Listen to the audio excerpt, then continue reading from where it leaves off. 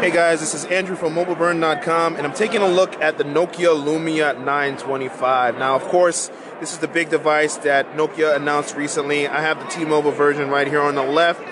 And as far as the software, it's going to be the same Windows Phone 8 that you're familiar with. You're going to get nice, buttery smooth animations and transitions between everything. Of course, you've got your standard things like Xbox Music. You also have the Nokia Music options, and because this is the T-Mobile version, you will have the My Account apps, the TV watching apps as well. Aside from that, you can go into the Windows Store and pick out your own apps. They just made some new things, some changes to the Hair Maps suite of apps. But of course, what you're most interested in is the hardware. And in that regard, they've done some very nice things here. You see it's got more of a metal frame on the sides rather than the polycarbonate that you saw with the Nokia 920. That makes it feel a little more solid. The back is still a kind of a plastic material, but it's a little smoother and it's still nice. It's kind of similar to the polycarbonate, but it's not exactly the same texture. When you see it next to a Lumia 920, you can see there are some other differences. They've repositioned the flash. You also have buttons on the side, but you notice that the speaker is now on the rear, whereas the 920 had it on the bottom. Obviously, they had to make some trade-off when they made the design to have a metal frame, so you couldn't have the same positioning. Aside from that, you have back, you got your start button and search button as well.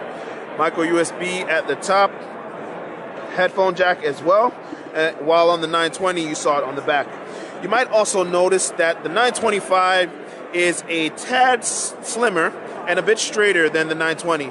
That's because the 920 has wireless charging built in, while the 925 requires a special plate to go on the back. Now, of course, they did this because they're going to make it thinner, so you had to make some changes.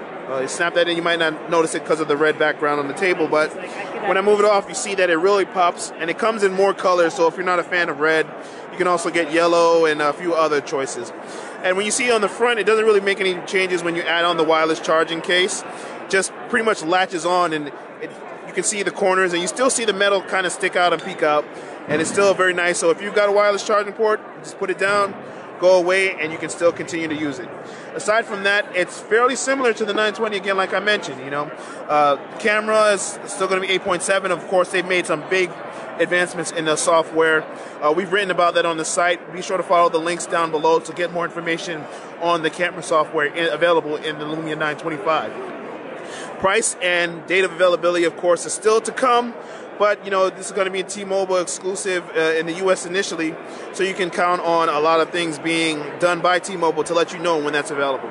In the meantime, this is Andrew from MobileBurn.com, taking a look at the 925 as it relates to the 920.